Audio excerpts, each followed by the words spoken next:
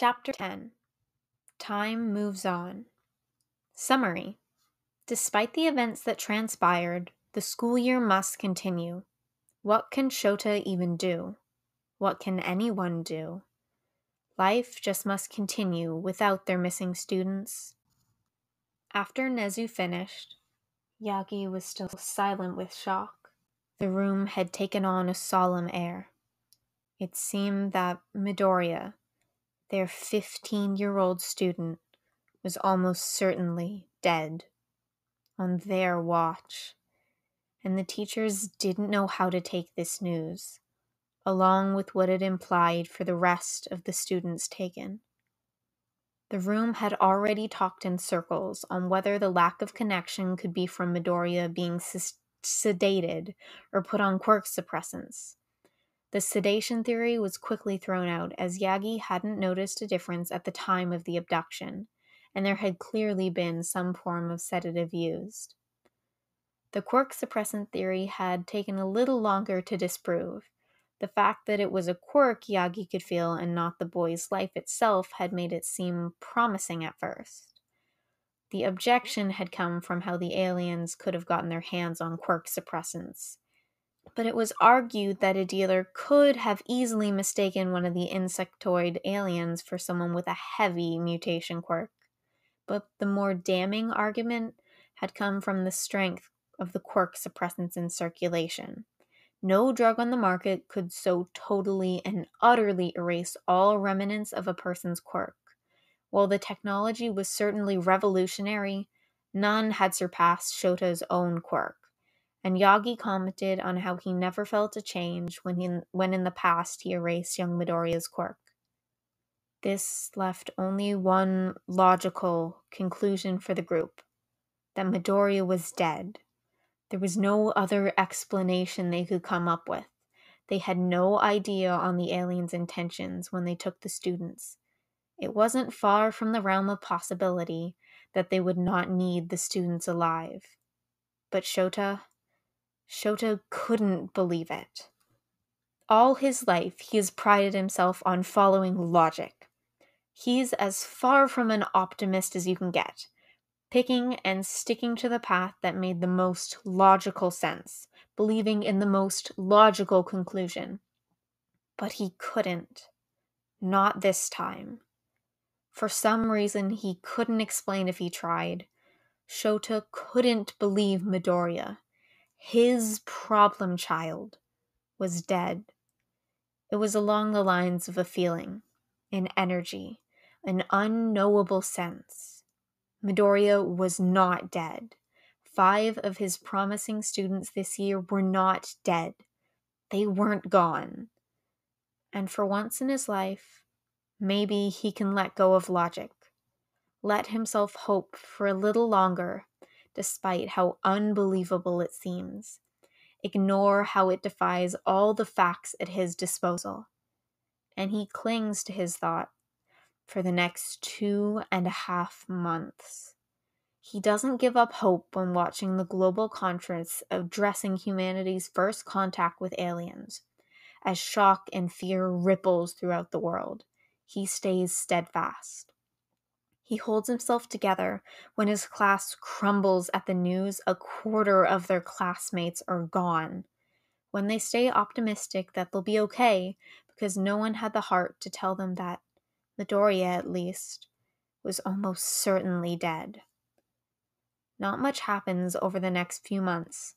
His class tries their best to keep going with some of the most lively classmates gone. Even with most trying to fill in the void of their classmates left, the class is still more subdued, their hope slowly dimming with each passing day. Sero and Kirishima, along with Todoroki and Ida, had been taking it harder than the others. Half of their respective friend groups were gone, after all. It seemed that the 4 had gravitated towards each other in the following weeks. The shared experience of some of their closest friends being abducted, no doubt helping them to bond together. It also helped that the students were spending more time together than before. Due to the lack of information regarding the abduction, the school wasn't sure if the attack was somehow targeted. Just to be safe, they had tightened restrictions, resulting in the students spending more time in the dorms. His son, Hitoshi, had also been spending more time in his room in the teachers' apartments. Upon hearing who had been taken, he had broken down and cried in Shota's arms. Midoriya, his first real friend in years, and Kaminari, his totally not crush, were just gone. Here one second, gone the next. It certainly didn't help Shota's traumatized son's abandonment issues. Thankfully, though, there had been no sightings of the League since the abduction. His class deserved the reprieve. Crime in general has actually gone down. With the confirmation that aliens exist and the first contact being less than friendly, it seems that humanity had found a common enemy of sorts. More and more funding was being diverted to space-focused programs and defense systems. An odd thing began to happen with Yagi since the connection was cut. Every 4 days around the same time, he would feel a flicker of the quirk. The first few times he hadn't even noticed. It was such a faint sensation. Just a whisper or a memory of the feeling. Like an echo of something that once was. But life moved on. And on the 2.5-month mark of the student's abduction, Shota sat in the staff room before classes started for the day. The only others in the room were Nemuri and Yagi. The scene was so sickeningly normal. Nemuri was on her phone, and Yagi was finishing his breakfast, and Shota was drinking his 3rd cup of coffee. It felt like nothing had changed, like 5 of his students weren't gone, like he wasn't holding on to the illogical hope that was the only thing getting him through the day sometimes. Shota let out a sigh and scanned the room again. When he looked at Yagi, he realized the skeletal man had a strange look on his face. Racking his brain, Shota realized it was yet again time for Yagi's strange echo feeling, though normally it would have passed by now.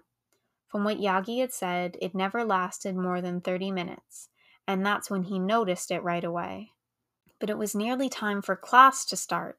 It should be over by now.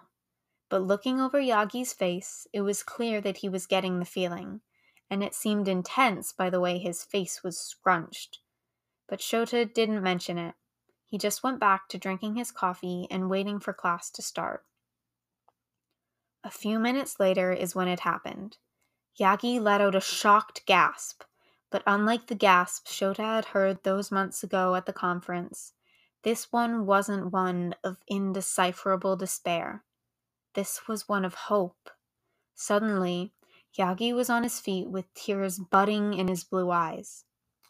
"It's back," he whispered gently, like he was afraid of scaring something. "I can feel it. He's not gone. It's him. One for All is back." Shota didn't feel the grip of his coffee mug slip until it shattered on the floor, but he didn't care. "How?" Nemuri questions in shock. Her normally over-the-top personality instantly reeled in to leave room for the hope her question posed.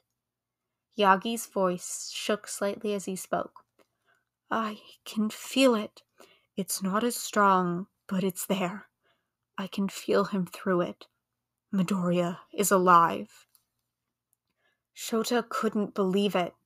Despite all the evidence against it, Midoriya was alive. Despite all the logic, the thread of hope he had been clinging to proved correct. His problem child was alive. And if Midoriya was, then the other students could be too. Shota could almost feel his eyes growing misty, but he ignored it. "How is this possible? You said he was gone." Yagi didn't answer, just stared off into the distance with teary eyes. So instead, Nemuri answered. "Maybe he was sedated or on quirk suppressants and now it's finally worn off?" Nemuri suggested hesitantly. They had already thrown out those theories, but thinking about it now, maybe it was one of those.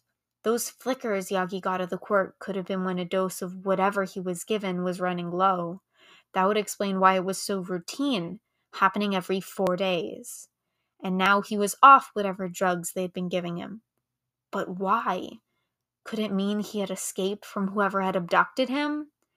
Or could it be something even worse? At that thought, Shota's brain started flooding with worst-case scenarios his twisted mind would come up with. The overwhelming nightmares that his brain concocted, but Shota tries to stop himself. He lets his eyes fall closed, and a deep breath fills his lungs. At least they knew Midoriya was alive, which meant the others could be alive. The illogical feeling he had clung onto for what's felt like a lifetime since their disappearance ended up being correct.